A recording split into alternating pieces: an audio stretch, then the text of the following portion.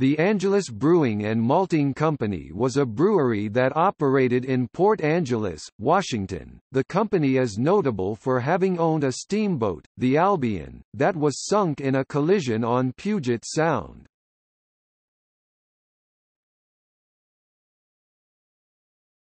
Topic: Business.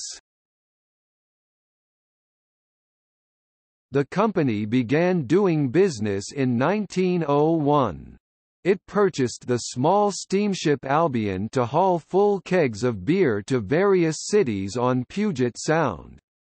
In 1910, the company suffered two major reverses.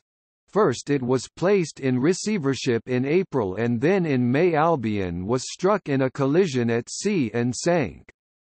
The company kept going however until 1915, when statewide prohibition took effect in Washington.